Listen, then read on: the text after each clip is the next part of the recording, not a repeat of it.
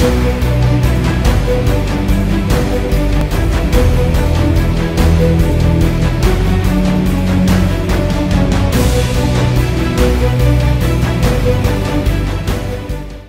and salutations, fellow Transformers addicts. This is TFA 1024 coming at you with a very new video that I want to try and make. This is something I like to call a TFA BTS. If you don't know what that stands for Transformers Addict Behind the Scenes. Today we're going to be looking behind the scenes of the filming and the production of Transformers Rising Warfare, both Parts 1 and Part 2. So, without further ado, let's get it started. So here we are in the studio, which is basically my mom's bedroom. Very generous woman. She let me film in here because I needed a big, wide open area to film with. As you can see, most of the figures are still not really incorporated. With Part 1, I used a large abundance of figures, including Voyager Class, Blitzwing, Astro Train, Hoist, Red Alert, Tank Corps, Dreadwing, and a few others. You also notice that I used Bruticus with the add-on kit from MBC-002 Military Titans. And you see Jetfire here, or Skyfire, my bad. I'd like to call him Skyfire just because if you take that off, hey, it's Skyfire. So, you put that back on, hey, it's Jetfire. And you see I got my Stomp and Chomp Grimlock. I don't normally do this, but I want to just show this off. That's what I looked like when I was like 4 years old. I never really did one of these behind the scenes videos, but I really wanted to show off what I had done. So as you can see, I have Menasor and Superion right there in their box, still in a pose, whenever they were, bashing it out together. And again, I want to apologize, by the way, for not having enough action in this. I know it was mainly Optimus Prime and Megatron, but I'm still learning stop motion, and I'm doing the best I can. So, and as you can see over here, I have the Planet X Dinobots ready to cause some mayhem. I got my Wreckers. A few Wreckers, some of them. Topspin, Whirl, Roadbuster, Windblade flew over. Cosmos, who was originally going to be incorporated in Part 1, but didn't have to really... I didn't really have the motivation to have him in there. You can see you got Cyclonus and Windblade, Chromia and RC about to hit it off. Kickback, both my Bumblebees. Now, I am going to consider getting rid of one of these, maybe for a giveaway, because I have two. I have the original one, and then I have this one. I like both of them, but I only just want one, and I kind of like the one that's, I don't know, maybe. We have Optimus. We got a large abundance of figures. Now, most of these guys weren't really incorporated in either Parts 1 or 2, but they will be included in a foreseen future. So, and that's not going to be filming until probably next year. Probably towards like January or late December maybe. So, I don't know. I mean, I know technically December isn't really next year, but, So anyway, here we have the main battle scene. We have the Wreckers over there who weren't really incorporated, along with a giant overgrown GoBot. I didn't even realize I was a GoBot. We got the Protectobots and Perceptor over here. Got the big boy Metroplex. And we got all kinds of stuff. A lot of clothes. But here we have some of the main action. We got Blur targeting Starscream. We got Drift fighting Starscream with his swords. We got Cup fighting at Acid Storm and Hotlink. You got Bitstream, not Bitchstream, Bit, B-I-T-S-T-R-E-A-M. You got Springer practically decapitating Thundercracker over there. You got Ramjet, Skywarp, Sunstorm, Thrust, Acid Storm, Dirge, and you got big old Devastator right there. And then when we come over here, there's Treadhead. He's just chilling. We got Sandstorm, Soundwave, Centurion, Whirl, Scoop, Hole Punch and Caliburst, Sound Blaster, Alpha Bravo, and Wheeljack, who will be incorporated more in the sequel. And of course, we're going to be seeing the other classic guys that we had before. We're going to have Voyager, we're going to have Blitzwing, we're going to have Octane, we're going to have Red Alert, Astro Train, Tank Corps, Dreadwing, Crosscut, who was going to be voiced by Transformers Interstellar, and Skids, and quite a few others. Brainstorm making his awesome return. I'm going to be probably adding Scamper here soon, if I can. I think that's him, right? No, Trail Cutter, Warpath, they're all going to be incorporated in it later. Scamper, who would be in this, but he is not. And I was going to add the minions for Laserbeak, for Soundwave and Sound Blaster. But I didn't. Nope, there's Scamper, right there. I missed him. Hey, there you were. So, I was going to have him paired with Metroplex, but then I thought, maybe I'll save that.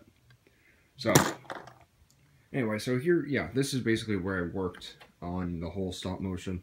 This little cabinet here is where I used to film the scene with the Seekers transforming and taking off, and Bruticus threatening to cook Thundercracker and Skywarp alive for mocking him.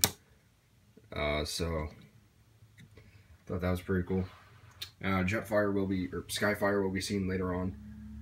I'm keeping it G1 because basically this is G1, but like more modern base. So, there's that. You got my cat's litter box.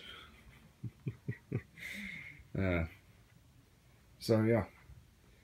And Foreseen Future will probably not be in this actual, this actual room. It's probably going to be filmed someplace else. But yeah, and then you have over there, you have the star of the show. You have Prime's trailer. So there's that. But yeah.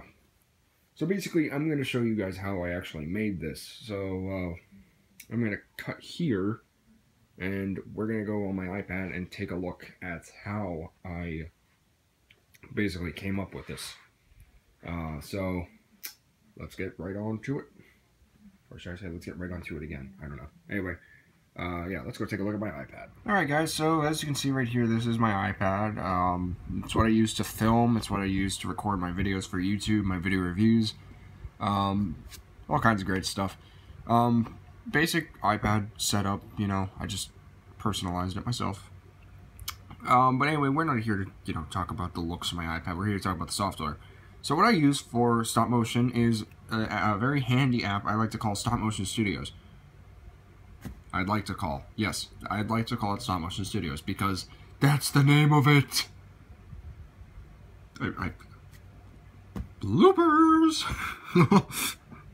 Anyway, but I don't have Rising Warfare Part 1 anymore, but I do have Part 2, and as you can see, it makes things a lot easier.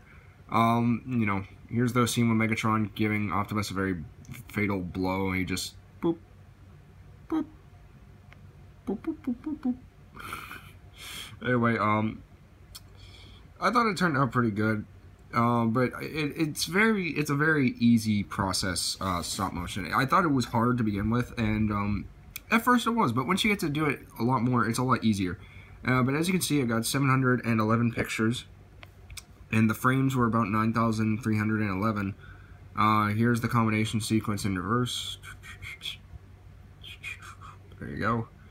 And this is what I use to record Stop Motion Studios.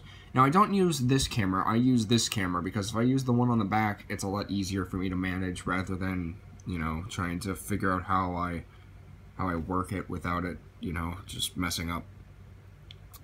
But, yeah, I thought it turned out really, really well. So that's what I use to record. Now, what I use to edit is Stop Motion Studios as well, but I also use iMovie. Now, iMovie, in my particular opinion, is a very useful app. You can take whatever you want and you can edit it to its fullest extent. And I think it works really well. I honestly really like it. So if you want to, you could, take this video, put it there. You can lengthen it to a certain length just by pulling it like that. And, you can just do all kinds of awesome stuff with it. And when you're done, you have your movie. But if you don't like it, you can always delete it. That's what I always do. So, I use that. And the last thing I use for recording, or for editing, is a new app that I bought called Scrolling Credits. Now, as the name, says, it practically is just a, it really is just scrolling credits. So here are my end credits right here. Well, it's not going to play for some reason, but here are my end credits here, and basically it makes things a lot easier. Now I have like different copies of these, so I would have to really Let's figure out how to get rid of this. But you can take a background just by looking at a web hit, you know, going on web library, type in black background,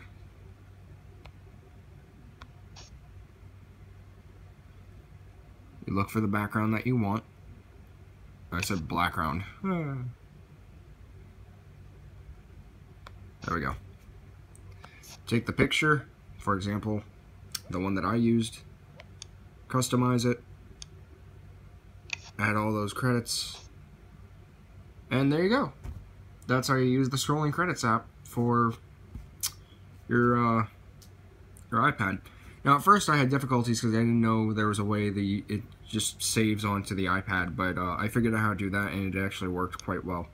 So there's that. So yeah, that's how I use that's how I use my iPad for recording stop motion and everything.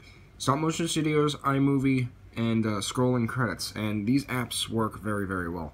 I am going to be definitely getting gun movie effects and pyro movie effects, and even probably light sword effects for some different sort of aesthetics on effects. But anyway, guys, that's really pretty much it. Now, before I go, I want to show off something that's going to be coming in Infinite Chaos, Episode 1.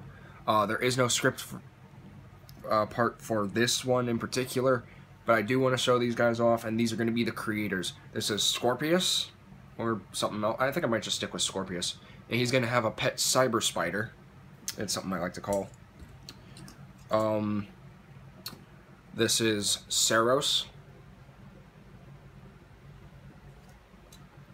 This is Quintus Prime. Now, the reason I'm using him as Quintus Prime is because he looks very Quintesson-esque, and I think it works very well.